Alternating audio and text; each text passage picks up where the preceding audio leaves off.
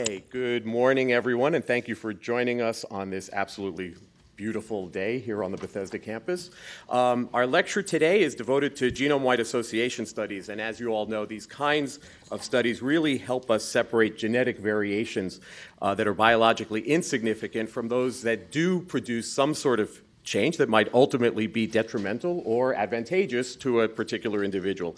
And study of these variations are also critical to identifying what genes are responsible for a particular genetic or genomic disorder, as you heard about during last week's lecture by Lynn Jordy.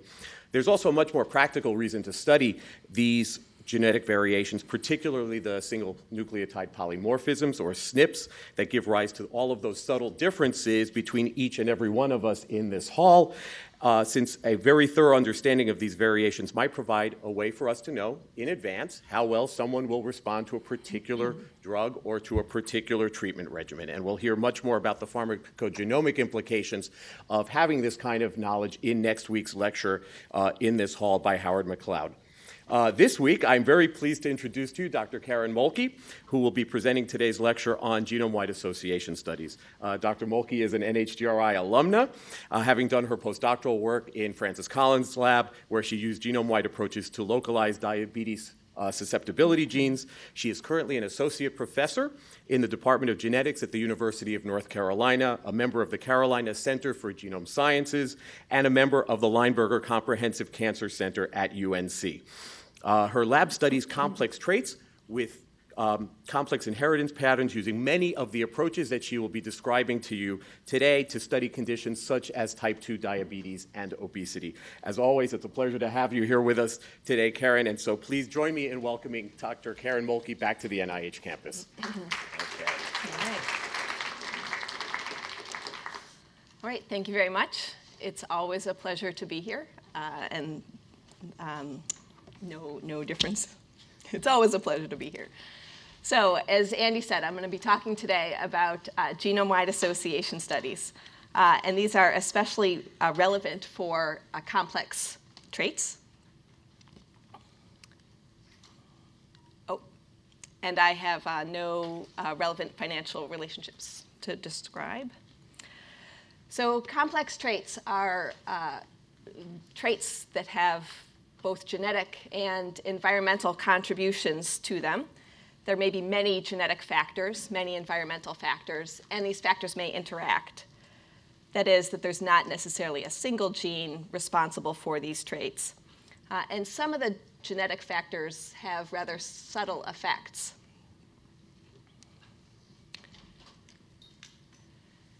As we investigate genome-wide association studies, these are especially good at identifying common genetic factors that may be responsible for common variation in complex traits. And by common factors, I mean that when looking at a stretch of DNA sequence and looking at several copies of this stretch of DNA sequence, of course, many of the nucleotides are identical between those sequences, but sometimes there are differences. For example, here's a T, but in some copies of the sequence, there's an A. That's a relatively common variant.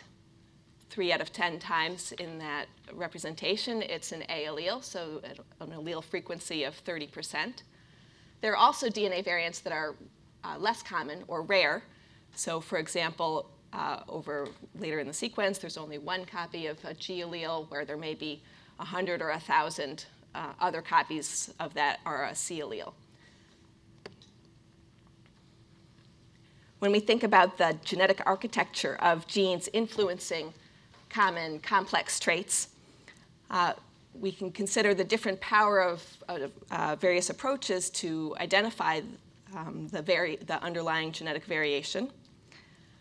If we consider the frequency of the variants, up here being more common variants, and common is often defined as a frequency of an allele greater than about 5%.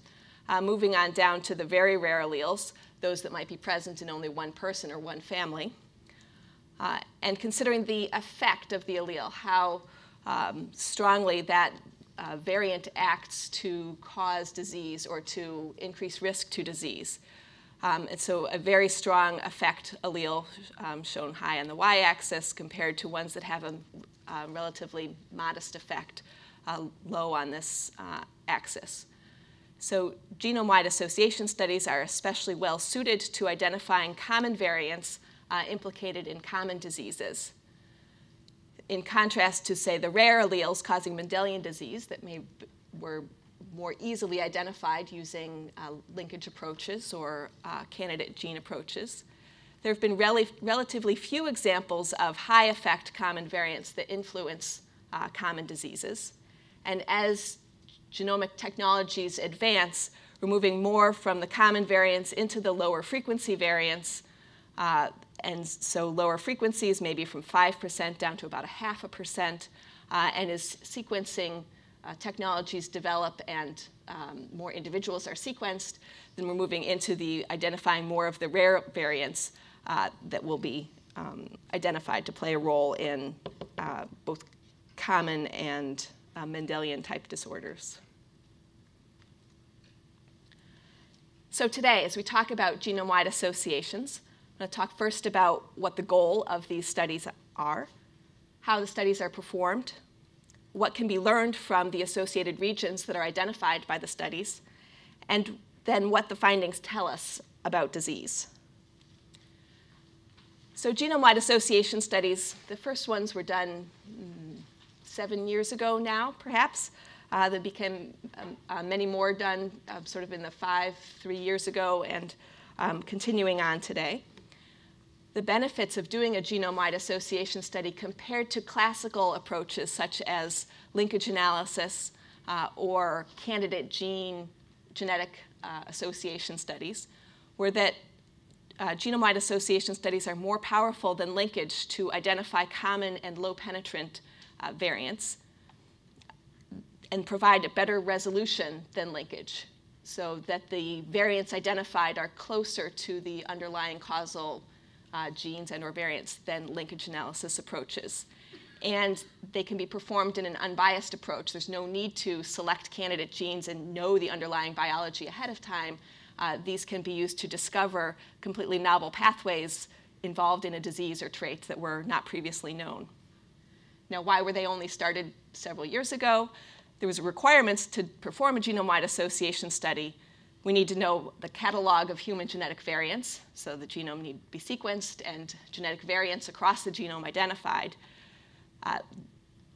There's a need for low-cost, accurate methods of genotyping, and technology advances have enabled this to be possible. So now hundreds of thousands or millions of variants can be identified in a single reaction. You need large studies of people, large numbers of informative samples, and along the way, efficient statistical design and analysis methods to handle the large number of variants being analyzed. So the goals of a genome-wide association study are to test a large proportion of the common single nucleotide genetic variants for association with a disease or variation in a quantitative trait. And doing all this without having to have any prior hypothesis of how the genes may act or what their functions might be.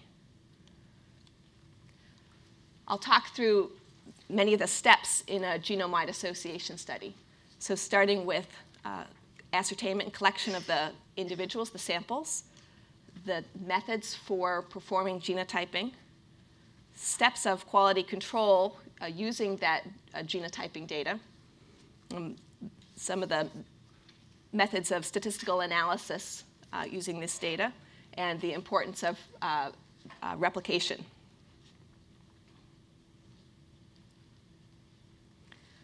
So as we start thinking about the phenotype that is being studied, this can either be a disease or a quantitative trait. So a disease such as type 2 diabetes or prostate cancer, or it could be a quantitative trait, height, cholesterol levels, something that's not discrete but has a continuous distribution of phenotype across the individuals.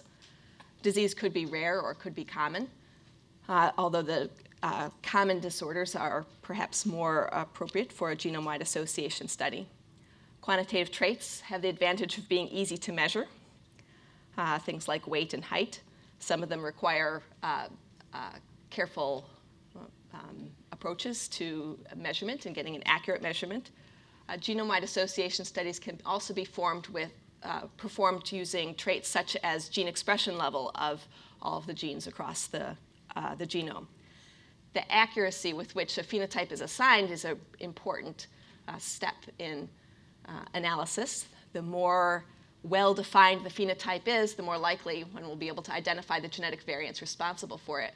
The more heterogeneous the phenotype, if it's really a mixture of many different causes that create that disease, then those will be sort of mixed together and harder to identify the underlying causes. When selecting the individuals to perform analysis, one strategy is to perform a case control analysis, meaning ascertaining cases affected with disease, and then also ascertaining controls who do not have disease. Another approach would be to do a population survey, collect many individuals across the population, and then determine which ones of those are affected with disease. Using the population survey, you'll have a smaller proportion of individuals affected with the disease, but they may be more representative of that disease in the population than if you ascertain the cases that are severely affected with disease that might be less representative, although they might lead to greater possibility of identifying the genetic variants responsible for them. So in a case control analysis, the methods or the approaches used to define the case are relevant and important to consider when interpreting the results of a case control association study. So were cases defined with extreme phenotype? How were they collected? Is there some special subset of phenotype that may be especially enriched in that particular set of cases?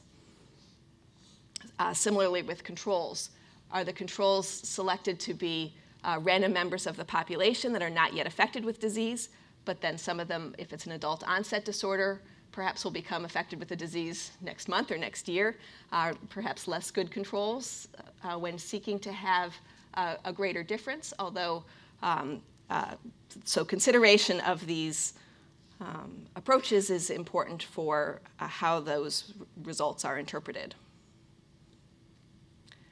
So potential criteria that one could use when selecting cases would be to choose individuals that are more severely affected with the disease.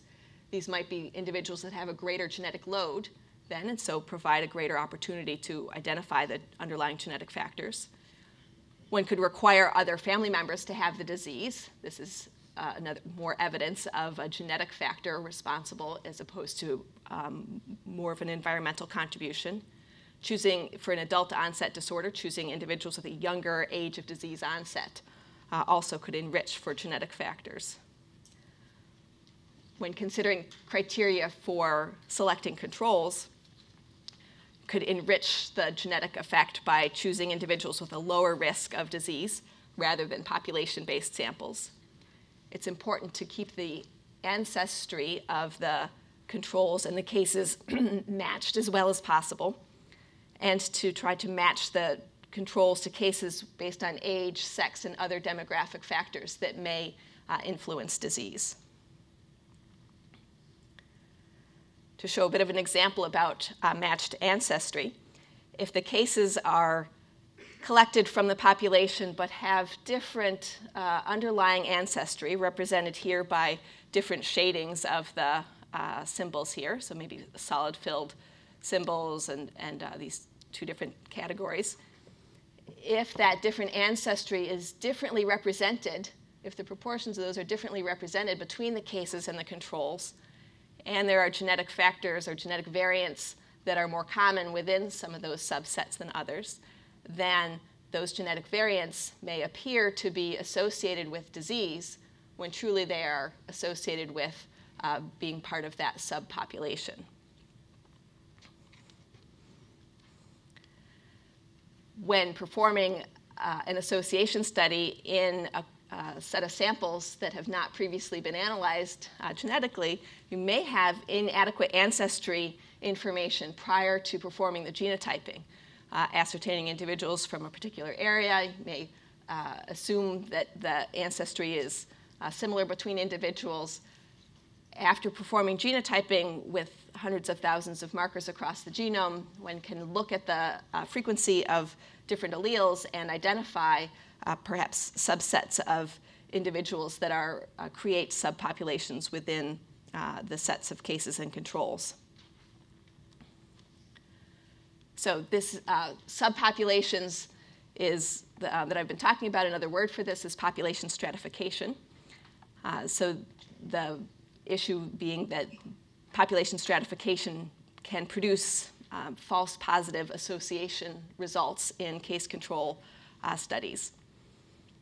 In addition, individuals that are cryptically related, that you don't know are related, but have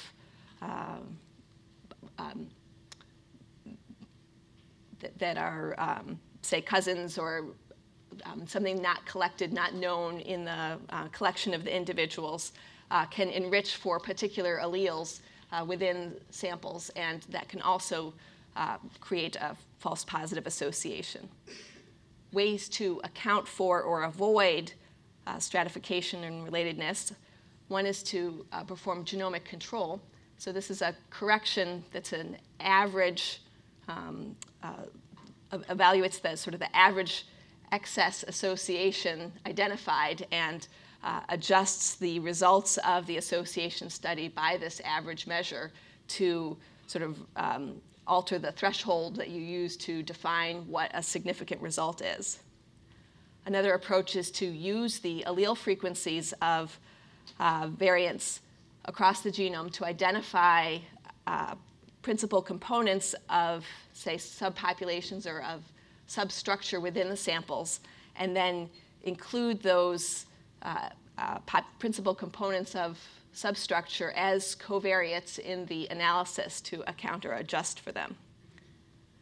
Another approach to avoid population stratification would be to perform a family-based study design, where instead of selecting cases and controls, the association analysis is performed within families and considering the relationships between the individuals.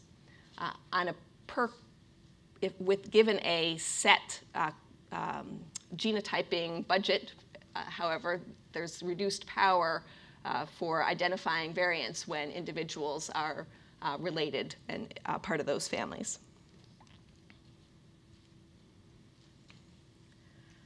So the genotyping process. Now, genotyping panels are available with as few as 10,000 SNPs, single nucleotide polymorphisms, as many as 5 million SNPs now. Two main companies provide a number of fixed content panels available, meaning that the genotyping arrays or chips are available with set SNPs that are being evaluated on them. The approaches used to select the SNPs for these panels, some of them are random SNPs. Some of them are selected to be haplotype tag SNPs. And Lynn Jordy talked about this, and I'll show a slide about this as well. Some of the variants or some of the nucleotides chosen to be on these panels are not nucleotides that vary, that have different alleles in the population, but for which the intensity of the signal differs because of a copy number variation. And some of the arrays now that are now available have fixed content, but the user is allowed to add on an additional 10,000, 50,000 single nucleotide variants. So if you were to perform a genome-wide association study today, you may choose a panel and then say, oh, but these particular variants are missing from that panel. Perhaps you know of some less common or rare variants that are not on the panel, or some particular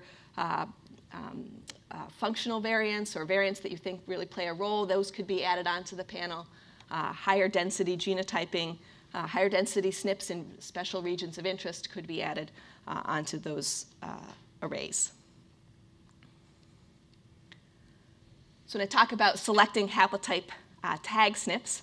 I have an example shown here.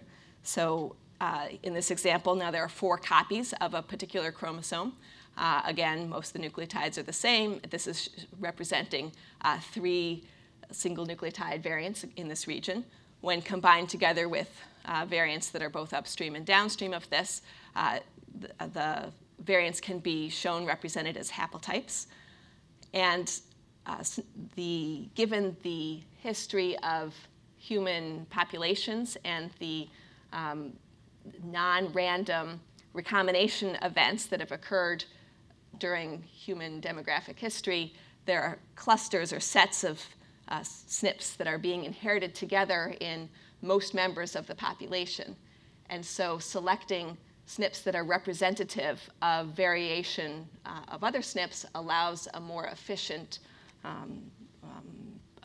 fewer SNPs to be genotyped to represent a larger proportion of the variation. So for example, these haplotypes of 20 variants can be represented by just choosing 3 SNPs within this set. And there are other variants that could be chosen as well. This is sort of an example. TCTC variant here could also easily be represented by this variant here, CTCT, but the set of 3 variants represents the variation present. So this also means that when interpreting the results of an association study, although a single variant might be described, reported in a paper, say this variant is described as showing strong evidence of association, it's important to remember that there are other variants located nearby that are in linkage disequilibrium with that variant, that are inherited together in the same pattern as that variant that would also show similar or identical evidence of association with that trait. So I'll talk through a few of the methods of allelic discrimination that are used in these genome-wide genotyping panels. One of them is this Illumina Infinium assay.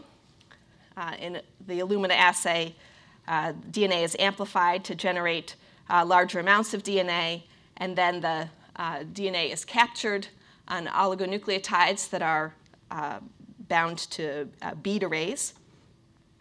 An allele-specific extension, or a mini-sequencing assay, is then performed. So here is the genomic DNA target. It's being hybridizing to a sequence that is on an oligo that's bound to a bead, and a sequencing reaction happens so that if the allele provided is a perfect match, then the polymerase can continue on with that sequencing reaction. If there is a mismatch of the end nucleotide, then no continuing sequencing reaction can occur.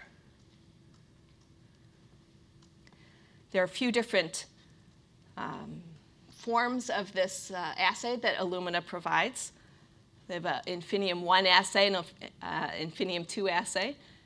In this case, there are 2 different bead types used to represent that a single SNP, and 1 color of detector that is a detectable label that's used. In this form, a single base extension reaction happens, so a single bead type is used, and 2 different colors of detector are involved. So when Illumina describes the number of SNPs or available on a panel and the number of, say, custom designed SNPs that could be added to a panel, they talk about bead types, because some SNPs are assayed well with a single bead type, and some SNPs are assayed better with 2 bead types. Okay. Affymetrix has a genotyping platform called their gene chip array. In this strategy, the genomic DNA is the sort of reduced genomic complexity by performing restriction enzyme digestion and size selection of the fragments. Adapters added, amplification steps, fragmentation and labeling, and the allelic discrimination happens based on hybridization of 1 allele to sets of oligos on the array. So in their gene chip probe array, there are millions of copies of a specific oligo probe bound. So in a given region, here are DNA probes in sort of one part of the array, and there are multiple copies of this same sequence with the same variant allele present. A given SNP can be represented by many different probes. Say the SNP allele, the variant allele may be in the center of a oligonucleotide, and there could be as many as the 4 different sequences represented on the probe, representing all 4 possible alleles that could be bound there. And then the variant could be offset by a nucleotide or 2, not precisely in the middle, but moved over, or the probe could be a little bit longer, a little bit shorter. With time, the choice of which probes are the most efficient at discriminating between the 2 alleles improves, and that's what allows Affymetrix to add on additional variants to be able to fit more variants onto an array, and allows the discrimination to be optimized for given variants. Affymetrix also has a newer platform. They're an axiom array.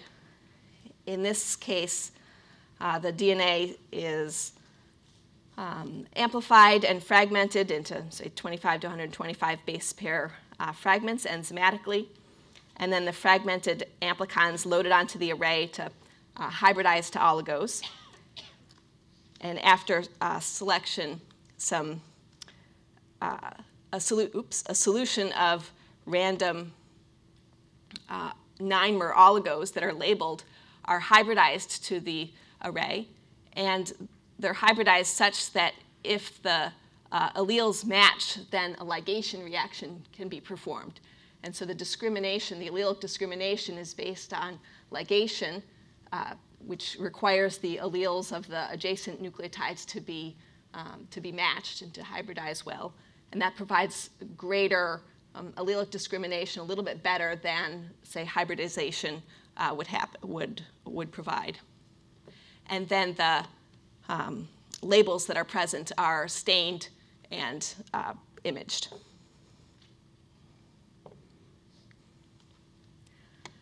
So here's a representation of what some of the sort of coverage of common variants is for a set of arrays that are available. And these are a little bit some of the older arrays. And so coverage is calculated by looking at the some defined set of common variants that are present. And when you interpret what the coverage is of a particular array, you want to consider what that set of variants is. Often HapMap variants will be defined, or 1,000 genomes variants. The more sequencing that happens, the more variants that are identified. So knowing what that reference set is valuable. And then looking at the linkage disequilibrium between a given variant and the other variants that are present in that set is used to estimate what that coverage is for the given chips. And the coverage is going to differ based on the population of the individuals being assayed, because allele frequencies differ and linkage disequilibrium relationships differ between populations. So some of the newer arrays that have more variants present on them do a better job, have higher coverage of common variants than, say, some of the older arrays. Now, the most recent generation of SNP arrays that are available are improving coverage of the lower frequency variants. So in the initial arrays, we're covering the variants, say, of frequencies of 5% and greater. Now the frequencies covered are moving down into the, say, less common ranges. So here's a slide from Illumina.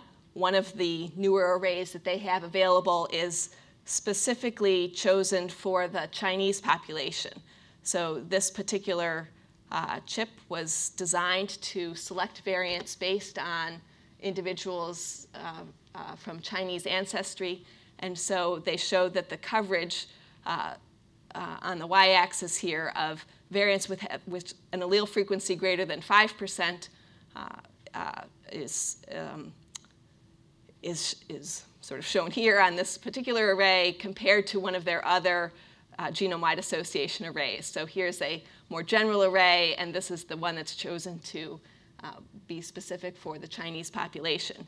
And you can see that they're also improving the coverage of the less frequent variants, those with a minor allele frequency greater than 2.5%, increases with this specific chip. To be fair, here's also a slide showing one example of an array from Affymetrix. And they, too, in their latest arrays that are available, show that they are, well, they have good coverage of the common variants. They're also moving into trying to have improved coverage of the less common variants in this little bit lower frequencies, sort of that 2 to 5% allele frequency range.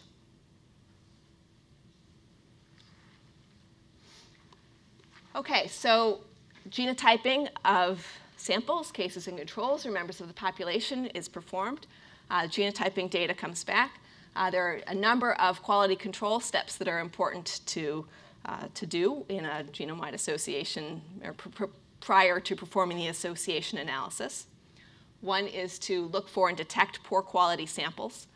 So samples that had a success rate less than some level, maybe at the 95% of the SNPs are successful. The more SNPs that fail, the more that the SNPs that succeed are called into question as to perhaps be generating inaccurate genotypes. So if most of the samples are working very, very well and some of them are not as well, then it could be that heterozygotes are being miscalled as homozygotes for particular alleles. And so identifying and excluding poor quality samples is valuable.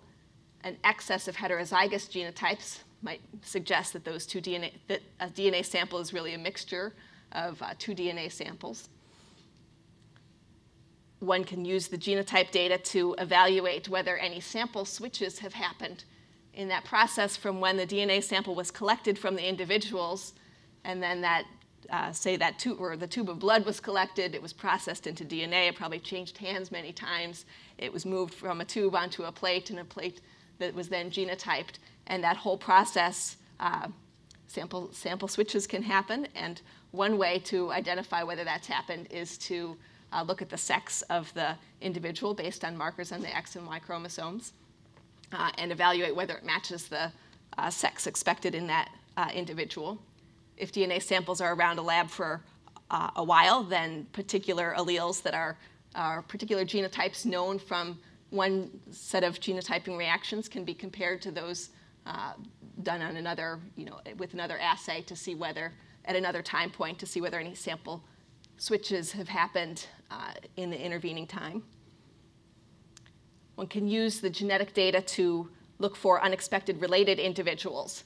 So again, when analyzing a cohort or a population for the sample for the first time, one can use pairwise comparisons of genotype similarity and look for, say, unexpected duplicates, might turn out to be monozygotic twins, or people who participated in the sample collection more than once with different identifiers.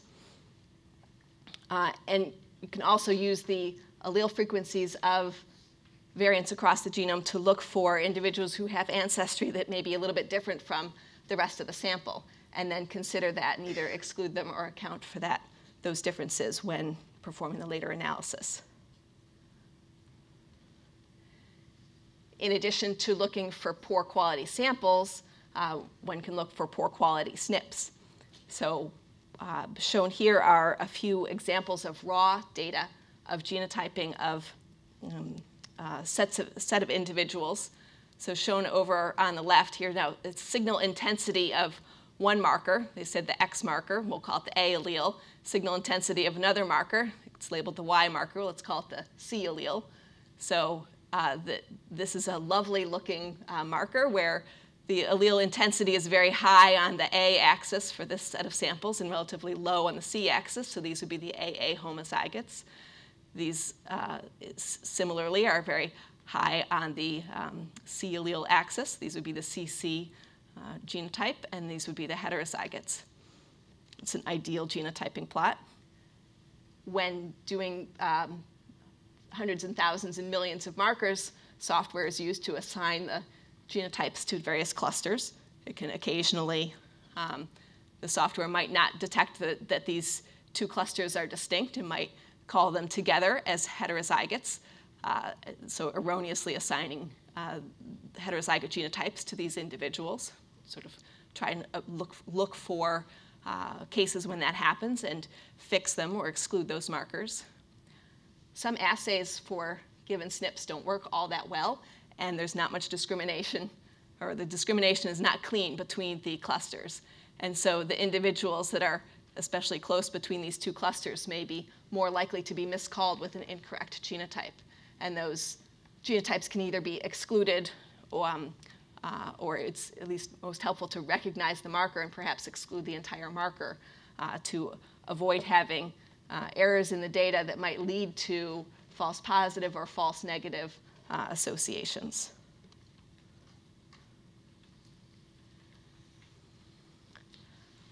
Other ways to, so that's often happens at the genotyping level, at the individuals performing the genotyping analysis are those who are looking at that raw data, evaluating some of those characteristics.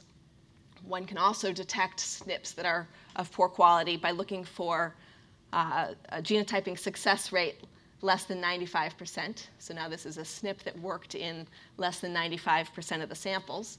And it's sort of an arbitrary threshold, but a commonly used one. Might suggest that there's some problem in that assay, that perhaps it's not discriminating well between the clusters. Perhaps the genotypes that continue to exist are inaccurate, and therefore excluding the marker would be more prudent.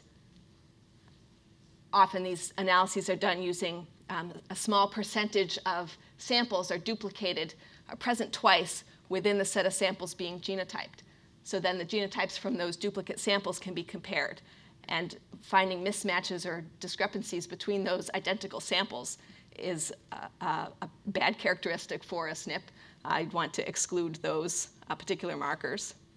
You can also do a test for Hardy-Weinberg equilibrium, looking for the expected proportions of genotype or genotype frequencies are not consistent with the observed allele frequencies. This also suggests that the marker perhaps has a problem, that the perhaps heterozygotes are more often being called homozygotes incorrectly. And so a statistical test can be used to identify that kind of an error. If there are related individuals within samples, such as a mom, dad, and a child, trios, then one can look for Mendelian inheritance of alleles from the parents to the child. Some groups will add additional quality control samples to their genotyping, to their sets of samples to allow this kind of SNP error to be detected. And then it's also important that if, say, a set of cases are going to be compared to a set of controls, that the genotyping be done as similarly as possible between those two groups. If the cases are genotyped entirely separately from the controls, then it's possible that there is different allele missingness or that there's different accuracy of the calls between the cases and the controls, and this could lead to false positive associations. So it's important to try to intermingle the cases and controls as much as possible to account for any differences in plates or arrays or any of the technical steps in doing the genotyping to detect any sort of potential errors. Okay, so once the genotype data is cleaned, that meaning that the poor quality samples, poor quality SNPs have been removed, then one can go test for association. So in a case control study, this is now looking for differences between the cases and controls in terms of their allele frequency, genotype frequency of things. So for example, one could perform a test for trend, looking at the frequencies between those different sets. So look at the counts of individuals in these with different genotypes within the cases and controls. It's valuable if there are covariates that are also associated with disease. So if the disease prevalence increases with age, or if it's more common in males than females, then covariates representing all of these factors should be included in the analysis to account for them to improve the opportunity for the genetic variant's contribution to disease risk or the quantitative trait to be identified. Often tests are done with looking for an additive effect of the alleles on the trait, meaning that having one allele has an effect and having two alleles has more of an effect. Other tests can be done looking for evidence of dominant or recessive models, however, the additional number of tests performed in doing an analysis like this would need to be considered when deciding what the threshold of significance of the overall results at the end are.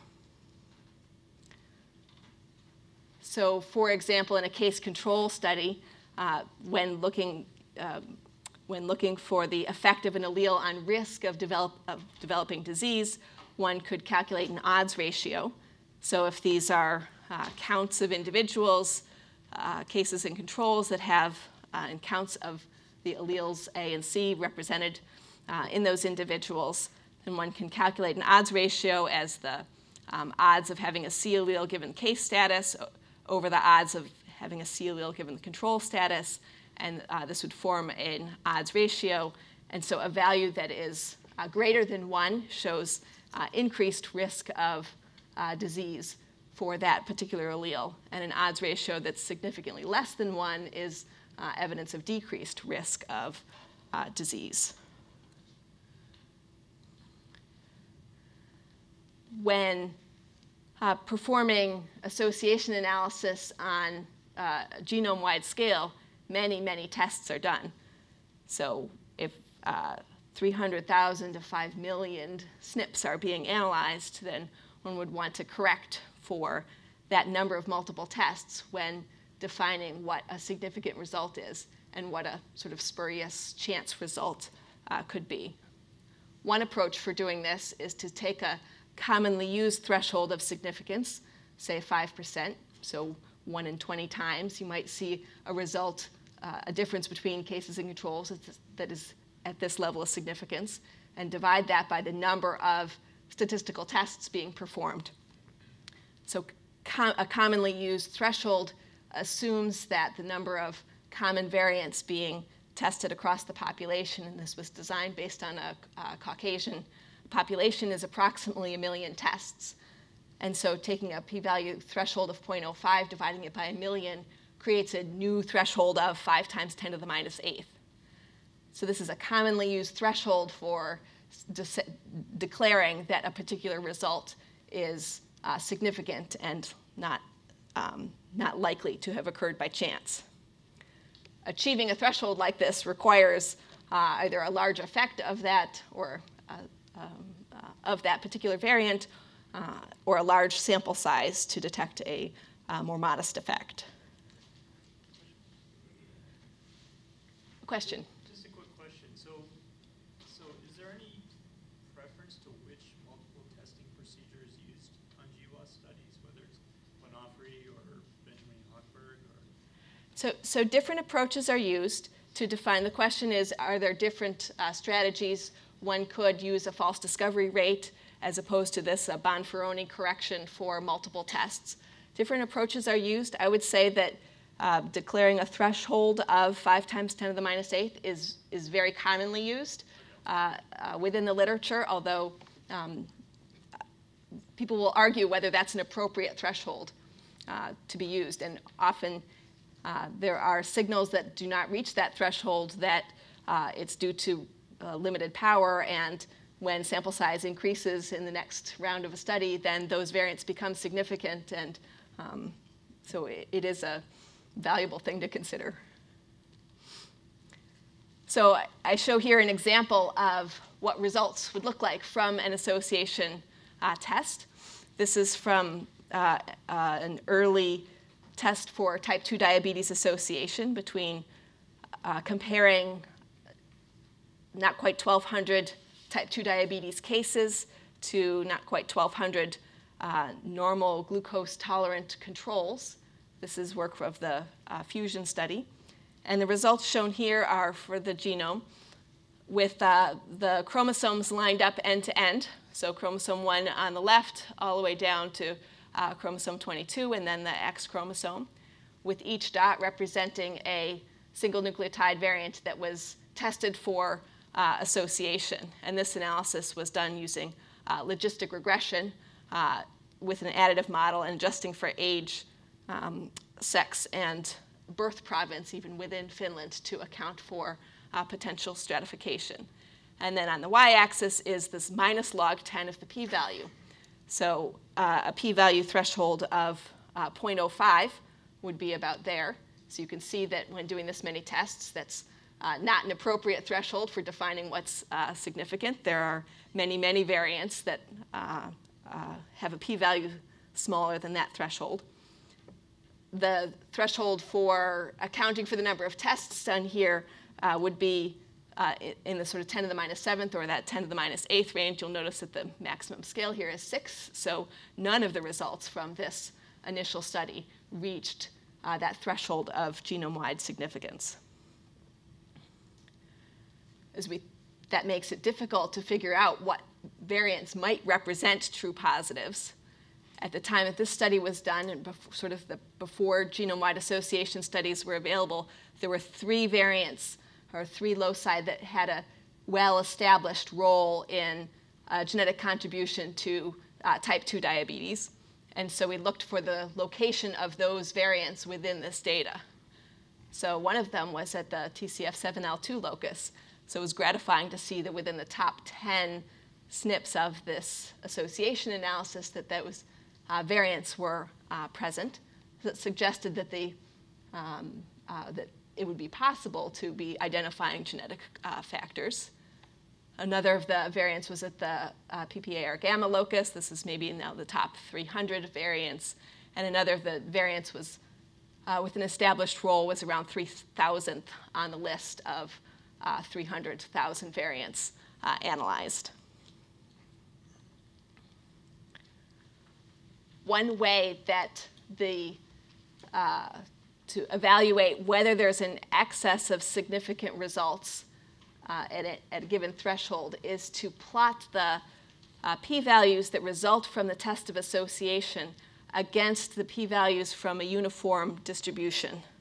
So shown here on the x-axis is minus log 10 of a uniform distribution, and on the y-axis minus log 10 of the p-value from the test of association. So there's a black line showing sort of the expected right along the edge here, and the blue dots that are represent the data that I just showed you. So you can see that there's a sort of a slight movement off of this line, but very much follows along the line. So this is good from the perspective of there's no excess of associations that might represent population stratification or some sort of excess relatedness within the individuals. But it's bad from the perspective of there are no variants that showed strongly significant excess evidence of association in the true analysis compared to the uniform distribution. If one was doing an association analysis in a population that had evidence of substructure or stratification, then a plot, a similar plot, might show that the variants in these dark blue dots show an excess significance sort of all the way through the scale. If this population stratification is adjusted for, then the p-values that result from the association test are more in line with that expected distribution. And so correcting for population stratification can reduce the excess associations that are false positives, that are not due to true genetic signals.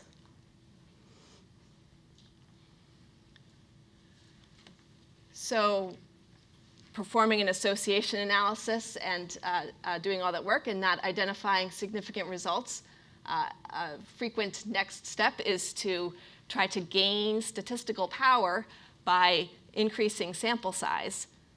Larger sample sizes will have a greater possibility of identifying genetic factors that have a more modest effect. So the common way that this is performed is that each group does their own genome-wide association analysis, and then the data from several studies is combined together by performing a meta-analysis of the results for each genetic variant. Now, potential issues of performing a meta-analysis across studies, one is that different genotyping platforms may be used and different analysis strategies might have been used in the beginning, and also that the definition of cases and controls may differ. So there's some heterogeneity that's introduced by the fact that different studies are performed in different ways. Generally, the strategy that has been applied is that larger sample size is more valuable and more powerful in the face of these, say, differences in sample collection, and so results need to be considered with some caution about what heterogeneity might underlie them, but that generally larger sample size is identifying more variants.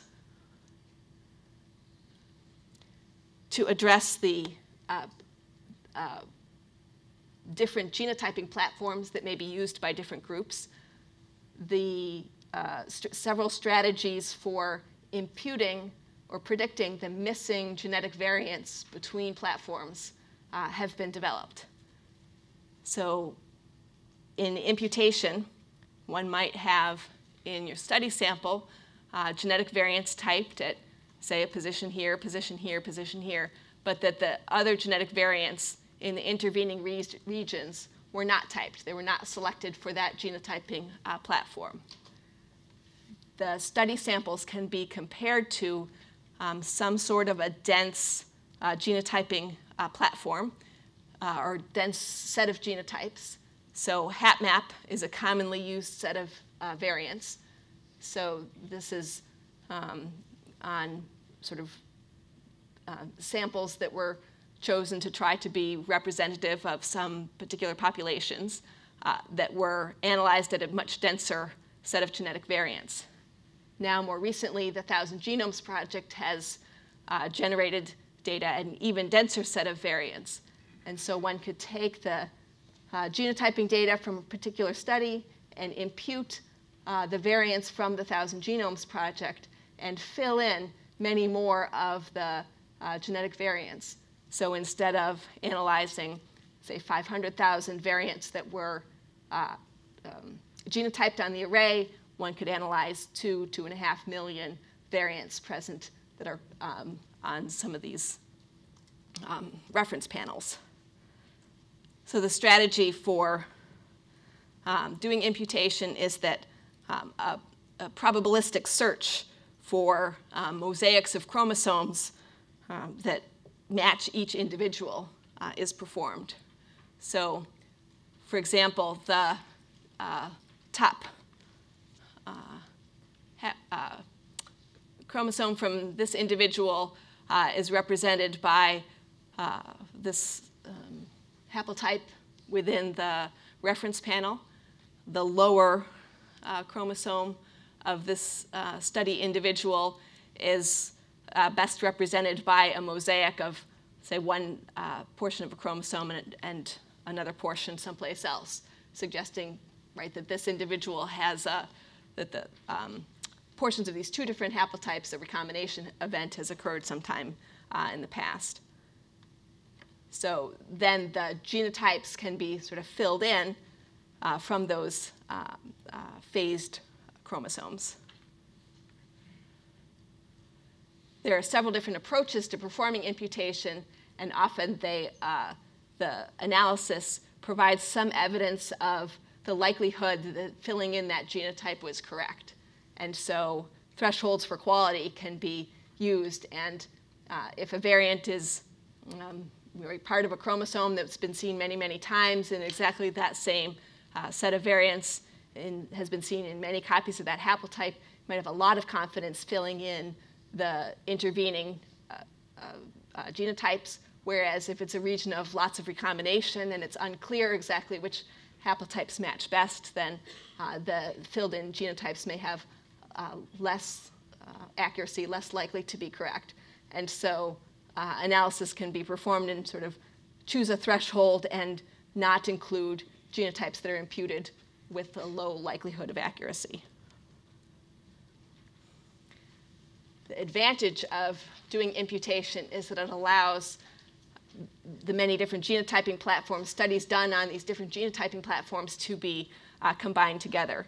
So here's an example of one of the arrays that, say, perhaps genotyped these particular markers, whereas a different array genotyped these particular markers.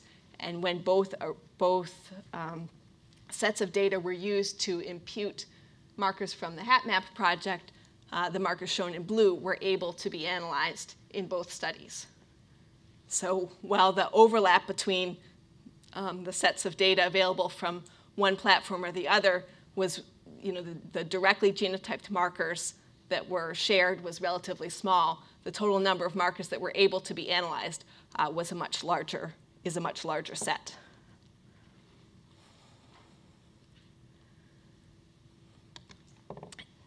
Imputation doesn't require that the variants be perfectly in linkage disequilibrium with the variants that are tested, right? It's a haplotype-based approach. And so it's possible to identify variants that have a different frequency than the variants that were typed. So there are examples, at least in the early stages, where variants were identified to show association only when imputation was done, that none of the markers on the genotyping panel themselves showed association. So in this particular plot, this is a zoomed-in region of a portion of chromosome 9, and with some genes shown below, and the minus log 10 of p-value for LDL cholesterol levels shown on the y-axis. And the dots that are shown in red are the markers that were directly genotyped on the particular genotyping array. And the dots shown in blue were the ones that were imputed based on using the genotypes from the AFI array and imputing the variants present in the HapMap sample.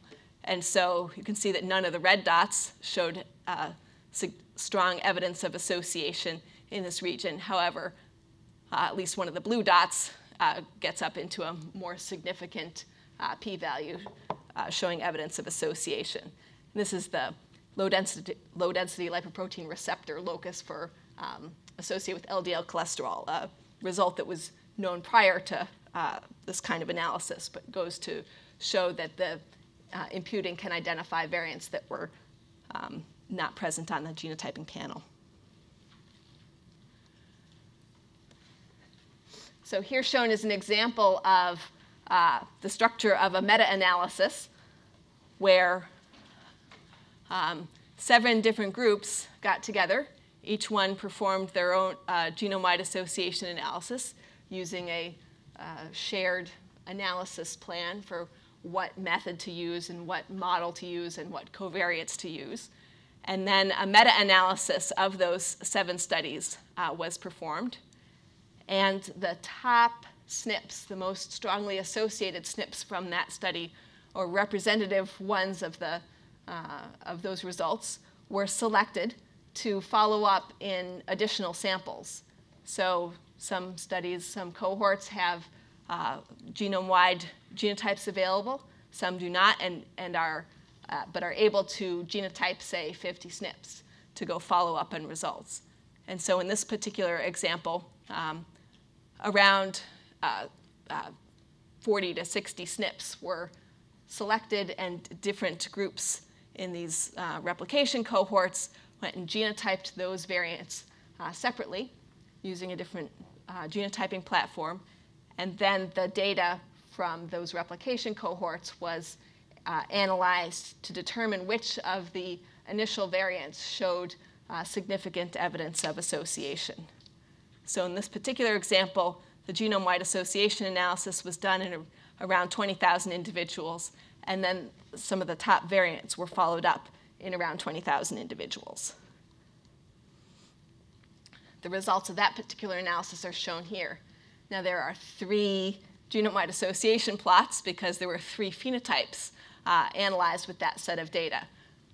LDL cholesterol, HDL cholesterol, and triglyceride levels. All phenotypes measured in the same people. Once the genotype data is available, then looking at the range of all phenotypes present is relatively quick. So shown here are 3 genome-wide association plots and 3 these quantile plots. So let me zoom in and show a portion of one of these. So here's a portion of the genome-wide association plot. These are often called Manhattan plots because the tall buildings show up out of the background of shorter buildings there. In this analysis, this was sort of not the first round of genome-wide association studies for these traits, but a later round. So they show the results on this QQ plot here. The gray line represents the expectation if none of the variants show significant association. And this is shown now with a 95% confidence interval on that line. So black represents the set of all variants identified in this particular trait, LDL. When removing the variants that were known previously, then the blue symbols are representative of the data being reported in this particular study. So they still showed an excess of significant results. There are still novel signals, evidence of association being identified. If they remove the effects of those variants, you can see that there's still some little bit of excess association present, but none of the variants in particular reached the genome-wide significant level.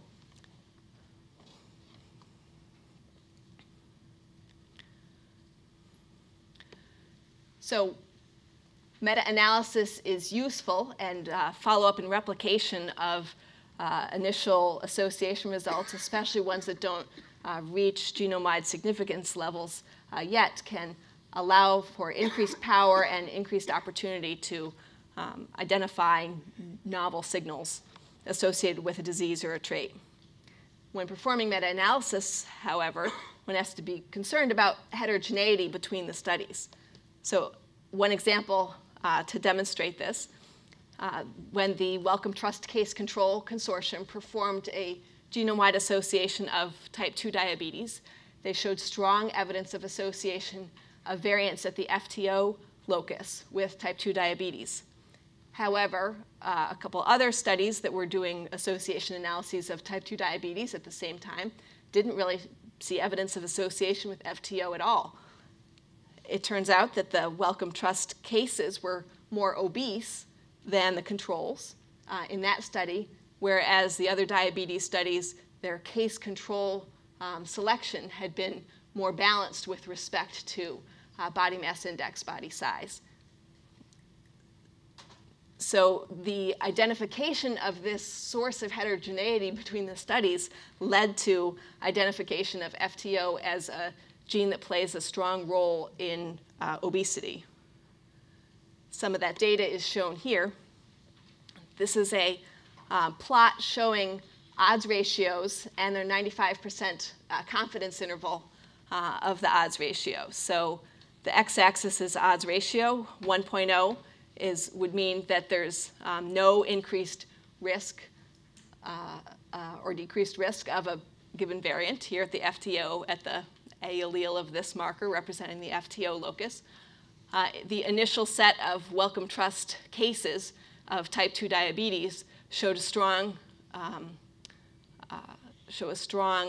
odds for obesity. Here are the controls that were used in that analysis. So when you see the controls used in the type 2 diabetes analysis, so you can see the effect on obesity is larger in these type 2 diabetes cases than in those type 2 diabetes controls. That's why it looked like evidence of association with type 2 diabetes at first.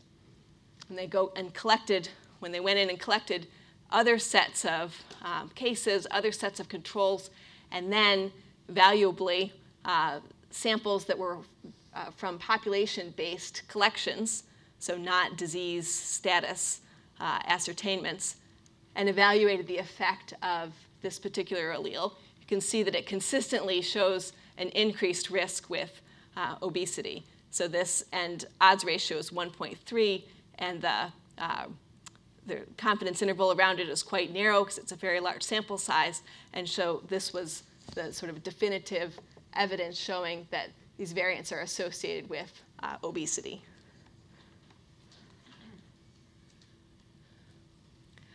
Okay, so genome-wide association studies have been performed now for at least 237 traits. This is results cataloged by the NHGRI in a catalog of genome-wide association studies. The slide shows the various chromosomes and with some color dots representing positions of some of these loci. And most recently, there's sort of last summary here is about 1,449 published genome-wide association signals with p-values less than 5 times 10 to the minus 8, representing 237 traits. So many genome-wide association studies have been performed, and many, many loci have been identified where genetic factors are associated with the trait or disease.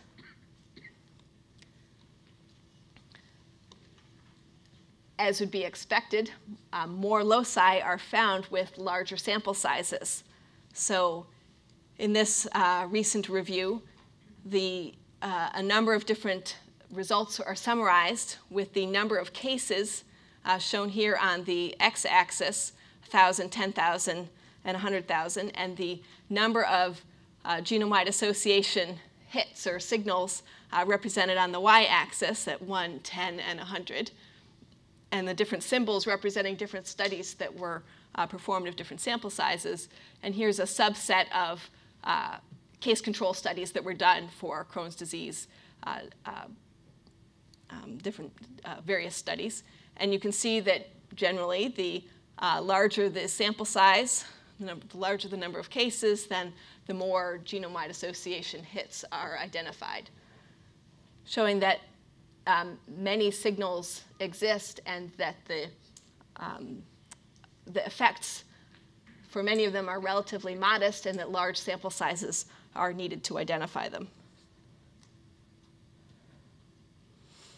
So let's look at some of the examples of types of results that are identified in genome-wide association studies.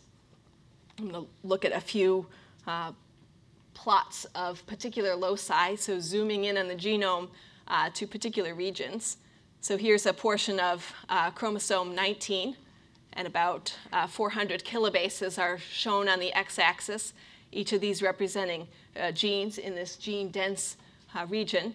And p-value test of association over here has a strongest signal here with a p-value better than 1 times 10 to the minus 25th. This is replicating a known association, one that's been known for a very long time, of a variant at the ApoE locus associated with LDL cholesterol levels. Now, this is not the variant itself that has been shown sort of most strongly to play a functional role at this locus, but it's inherited at a similar pattern. This example also lets me highlight that when results, so in this particular case, this variant is close enough to a known gene that this gene might be the one highlighted in a report of a genome-wide association study. However, if this was a novel signal, then the evidence, the decision about what gene label to use in a report might be a little bit arbitrary, might be a little bit driven by what the biology of those underlying genes might be. But it's important to know that when reading a paper of a genome-wide association study, that the gene label assigned is often just the nearest gene to that SNP that happens to be the top signal, and might not be a gene that is contributing to variation at that locus. Also, even though a single gene might be provided in that label, there could be genetic variants that are affecting more than one gene at a given locus, that there's true causal underlying variants, that there's multiple of them, and that they could be affecting different genes at that locus. So interpret with caution. Okay, so then some signals that are identified can be novel signals. In this particular case, the strongest evidence of association was found within an intron of a gene, meaning that shown down here, these little tiny boxes representing exons here, and all of the variants that show the strongest evidence of association here are localized within an intron.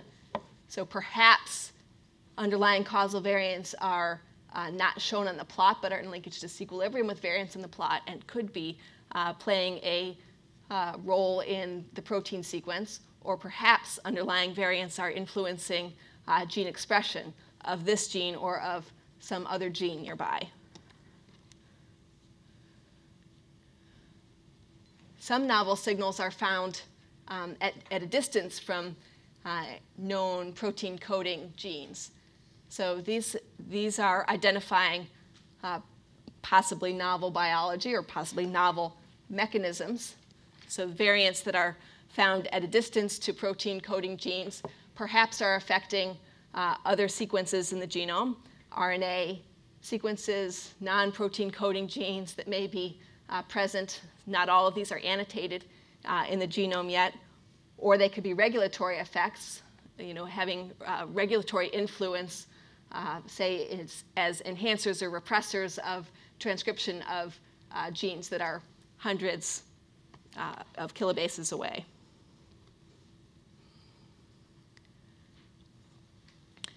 More and more, multiple signals of association are identified in a given region.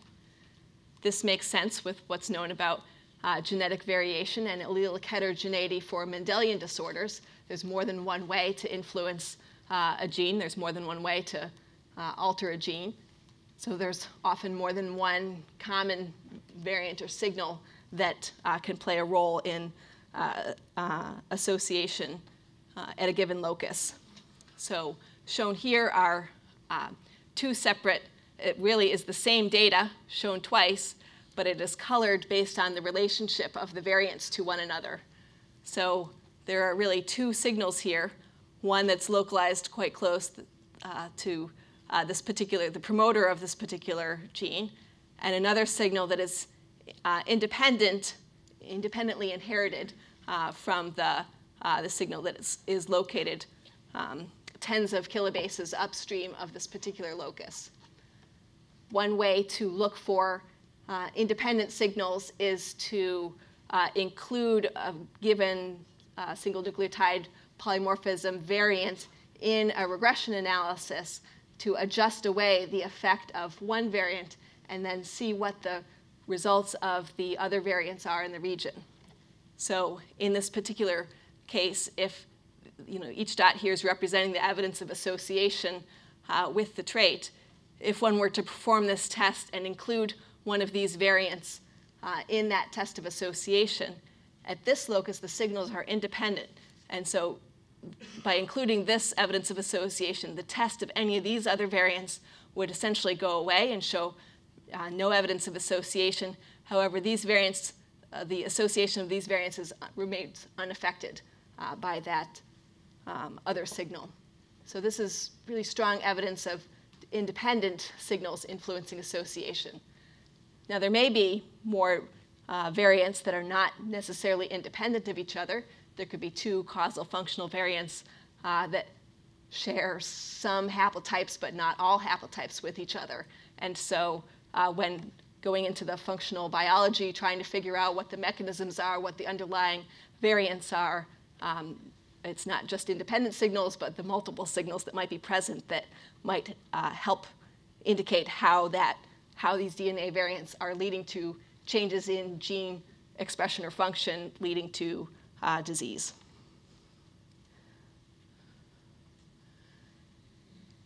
Here's evidence of association that shows that you can obtain different results in different populations. and that populations that are older and that have more evidence of recombination events, that have narrower regions of linkage disequilibrium, can provide greater resolution to the signal, that can show a narrower region of association than in other populations. So shown here are some evidence of association with height for a set of variants across a region. And then shown below are the linkage disequilibrium, pairwise linkage disequilibrium plots for sets of variants in this region from the CEU HapMap population HapMap sample and the YRI HapMap sample. And you can see that this evidence of association, which is from populations of European ancestry samples, shows evidence of association sort of across this region, and that there's a relatively wide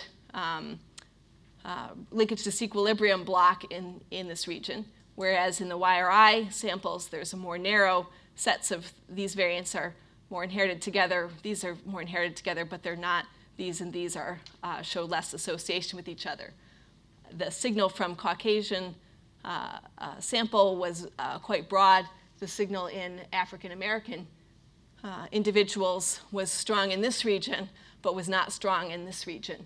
So suggesting that the more likely location of a potentially functional underlying variant was restricted to down in this region and not in this one. In this particular case, the variant that was showed the stronger association in the African Americans was also one that had been shown previously to have an effect on gene expression of one of the nearby genes, perhaps providing some support for it having a functional role. The more genome-wide association studies that are done with a range of traits, the more that the same variants in the same genes are being identified as associated with 2 or more traits. Sometimes these signals are being identified that are associated with traits that one can recognize what the underlying mechanism might be. Sometimes the relationship and the different diseases that are, or traits that are, show evidence of association helps provide some biological clues as to what those pathways might be that are responsible for a particular trait. So there are variants that are being identified, for example, for both diabetes and cancer. And in at least one case, the same DNA variant was associated with increased risk of prostate cancer and decreased risk of type 2 diabetes. Examples like this are suggesting perhaps the role of cell cycle genes and that variants can end up having different sorts of effects. Looking at the collections of traits and associations might help us understand what the driving biology is underlying a signal and which association is coming, sort of as a result of that initial trait.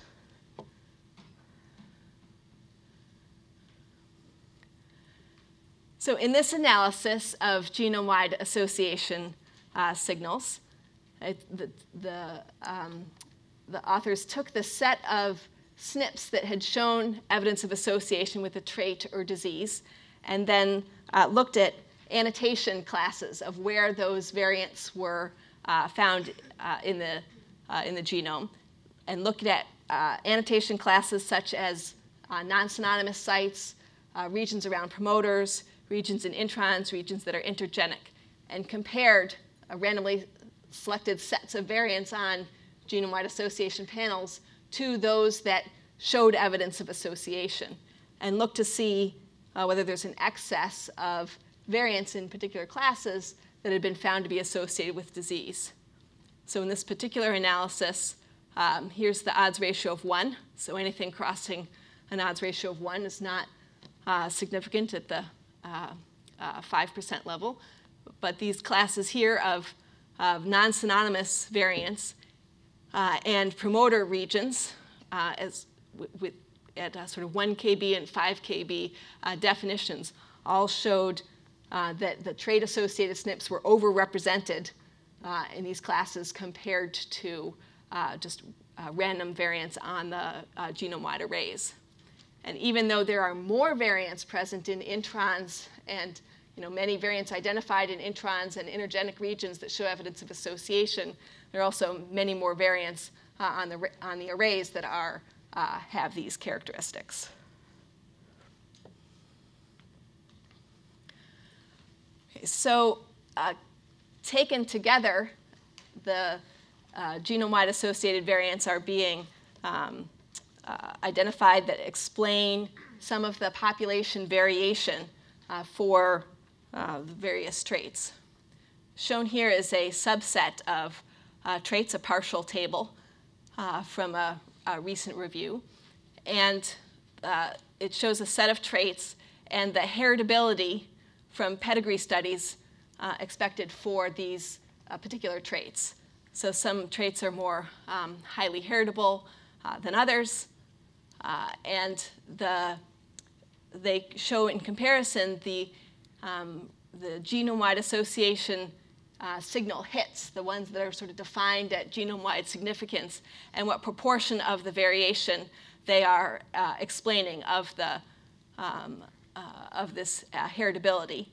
And so we're approximately, in many cases, looking at, say, about 10% of the heritability is explained by the genome-wide association hits.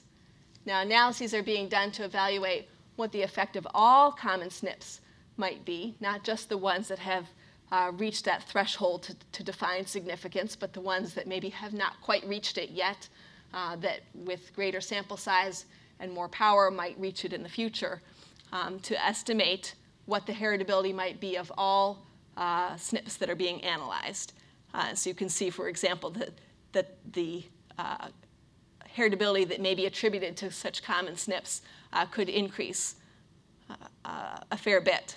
Still not likely to be representing all of the variation that may be present. Genome-wide association studies are largely restricted to some of the common variants. And so this suggests that there are other genetic factors that are playing a role in heritability. The use of this information to predict disease is really dependent on the disease and the heritability. And I should also say that in this particular case with type 1 diabetes, there were variants known prior to they included some variants known prior to the GWAS era that had very strong effect when looking at that heritability number.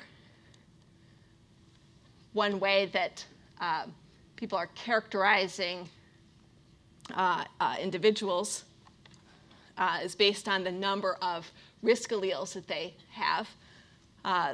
You could see some evidence of differences in groups of individuals.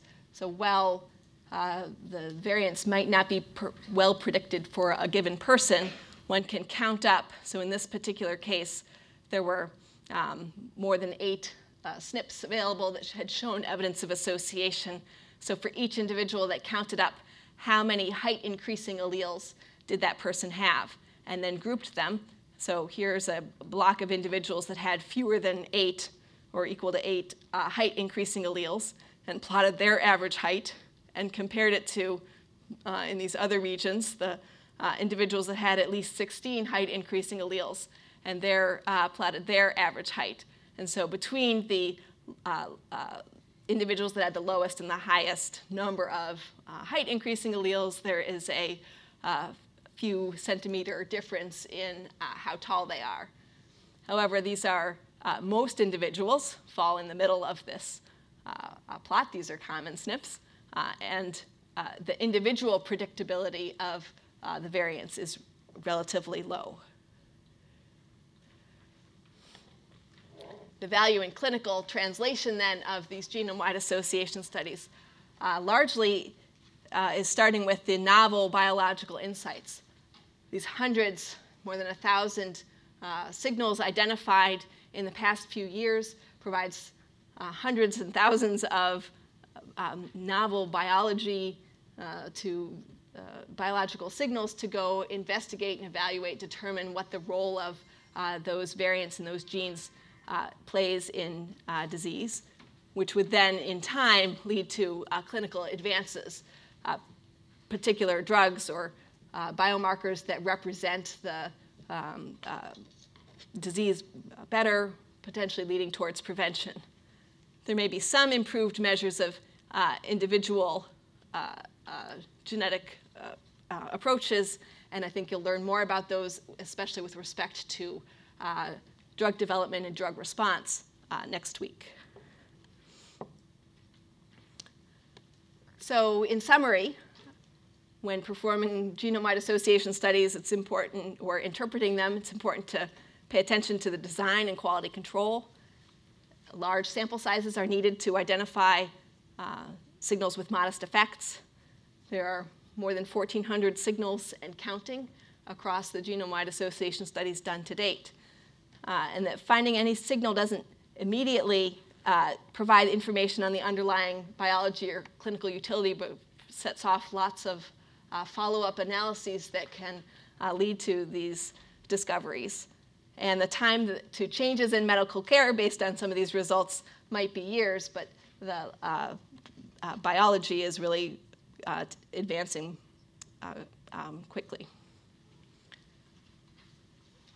As we progress with genome-wide association studies, more and more loci are being identified. Larger meta-analyses are being done. Groups are gathering together more and more sets of samples. There's deeper follow-up of genome-wide association signals, so groups are creating custom arrays of not just 50 variants to follow up, but thousands of variants to follow up to identify additional signals. Population-specific panels are being developed to increase the range of genetic variants that can be analyzed in a given study. More diverse populations are being used to identify variants. Other types of sequence variants, not just single nucleotide variants, are being incorporated. Analyses are being done with multiple traits and looking at the relationships between those traits. And these are beginning to allow gene-gene and gene-environment analyses and interactions to be evaluated. And finally, the data are generating sort of evidence and spawning much future analysis to figure out the molecular and biological mechanisms underlying the signals. So thank you very much for your attention.